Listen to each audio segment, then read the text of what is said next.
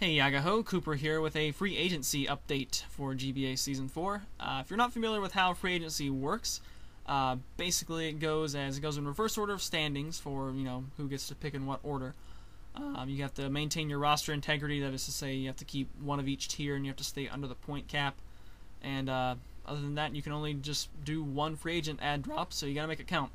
The guy I picked up, I honestly did not expect to get him because I felt like he's one of the better UUs that did not get taken, and there are quite a few people who have worse records than me, so they'd be able to pick before me, who would be able to, because of their excess points, be able to drop RUs or NUs for that good UU.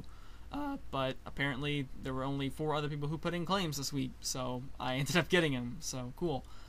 This is probably the most controversial free agent drop of this initial period because I believe everyone else had dropped a poke that they had not yet brought in the first 3 weeks, and the poke we dropped was actually our kill leader so far, going 5-1 in the first 3 weeks, which is Lucario.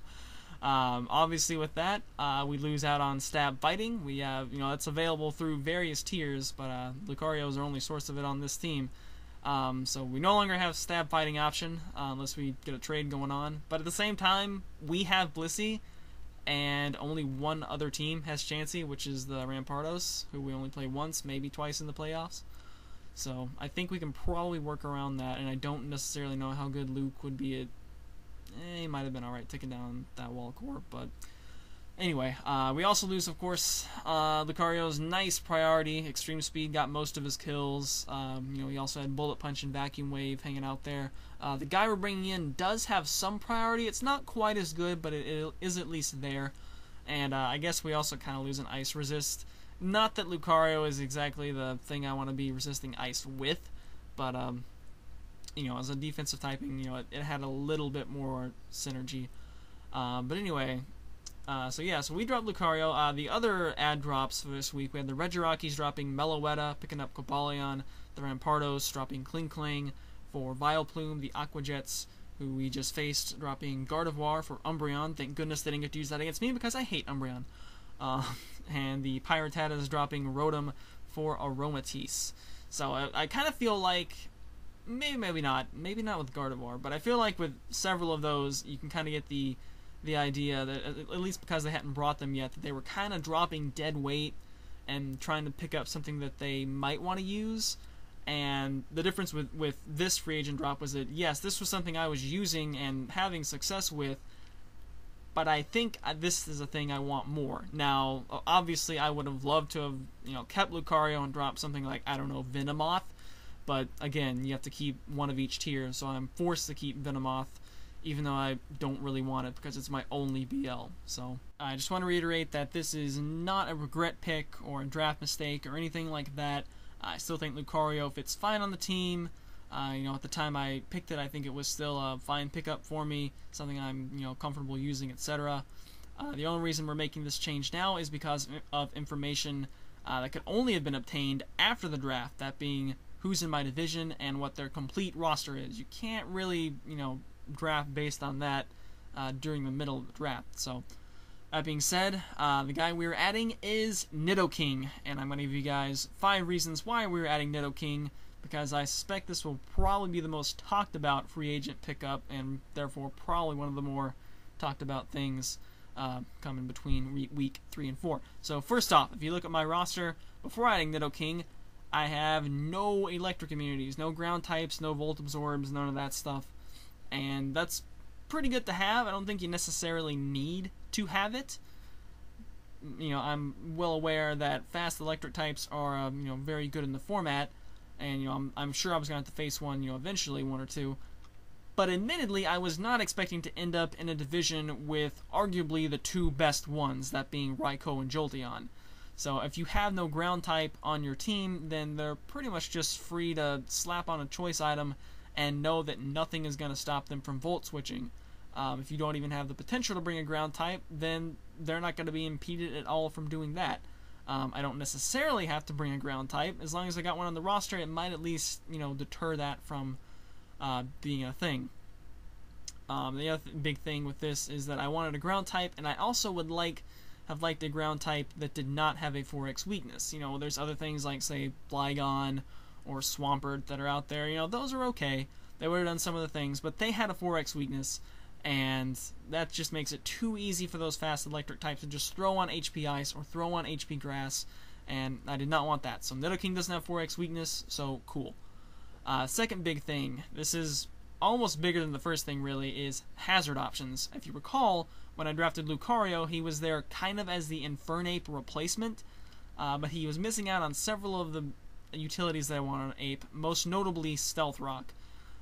As it is, we only had Blissey and Aggron on the team as pokes that could use Stealth Rock, and you know, I love both those guys, but I don't really want to waste a move slot on Aggron on Stealth Rock. I'd rather be, you know, kicking people's butts. And, you know, I don't want to be handcuffed to having to bring Blissey every week. I don't mind bringing Blissey every week, but I'd like to not have to, and of course I'd like to set up Stealth Rock every week. So Nidoking really opens up, you know, another offensive Stealth Rocker, just opens up team building, being able to have rocks and not have Blissey. It also carries Toxic Spikes, which we already had with Venomoth, but that was Venomoth, so I would have liked to have dropped Venomoth for Nidoking, but Venomoth's my only BL, so unfortunately it kind of has to stay unless someone wants to trade for it. So yeah, so we get some extra hazard options. That's really good. It's also another thing to soak up Toxic Spikes if I don't want to waste the turn rapid spinning. Third thing, you know, it's replacing Lucario, and I think overall it's not a downgrade in terms of offensive presence. As far as the speed goes, I feel like the speed drop from 90 to 85 is pretty negligible. We already faced Excadrill, who's in that range. Heracross wasn't drafted. He's base 85, so he would speed tie one and get outsped by the other. Then I guess there's the Rotoms, but I feel like I wouldn't necessarily be that comfortable taking on the Rotoms with either one of them anyway. Not to mention they, you know, can typically run a, you know, a slower, more defensive build. So there's kind of that as well. You know, they have both of them, you know, can hit on either side. Ironically, they tend to prefer to hit with the stat that is lower for both of them. Lucario has the higher special attack, but the higher base power moves are on the physical side, like Close Combat, whereas Nidoking has the higher attack, but his higher base power moves tend to be on the special side, especially the ones that work with Sheer Force. So, or factoring in Sheer Force anyway. So, you know, they kind of both can hit on both sides. And yeah, now obviously Nidoking doesn't really have much in the way of setup moves, whereas Lucario did, but that kind of leads into the fourth point, which is that we already have a good setup sweeper with Mega Charizard X. When I picked Lucario, that was in the 3rd round. You know, I already decided I'm going to wait and take my Mega last round, so, you know, go ahead and take a setup sweeper then. Ends up that we get one of the best setup sweepers just because Dragon Dance is so freaking good in the form of Zard X. And, you know, like last week against Hank, I was doing a bunch of calcs with, you know, I tried to set up sweep Lucario, and it just was kind of underwhelming. I guess maybe I was comparing it too hard to Zard X, but I just wasn't that overwhelmed. Like, this +2 extreme speed isn't killing everything, rawr! So, for whatever reason, I just didn't really value Luke's setup potential much after that. And, you know, just Charizard's also immune to burn, so we don't have to worry about, like, Prankster, Will-O-Wisp, or, you know, things like that coming in. So, you know, for that reason, I felt like, well, if I'm only going to be really using him as a, you know, kind of faster than a lot of things, and, you know, just come in and deal massive damage, I felt like, especially with the other utilities in the electric community, I kind of hate that it adds another ice weakness, but, you know, ice is a good offensive type, what can I say? Yeah, I just felt like that was overall better. And I guess last reason, and we'll close out the video with this one, we're going to show one move.